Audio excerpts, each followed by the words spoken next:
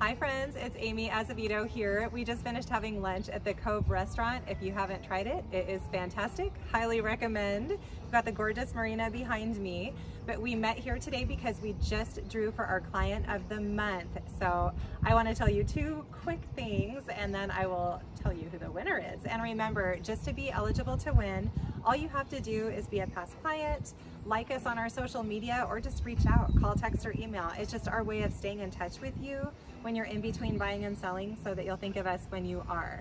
So the two things are, one, quick market update. The market is hot. Rates have gone up a bit, but they're still historical lows. Call us if you want to get ideas on like payments, and homes are selling. So if you're thinking about buying or selling, call us. It's still a great time. And the winner of this month's gift card is Matt Long. So congratulations, Matt. You won a $100 gift card to the store of your choice.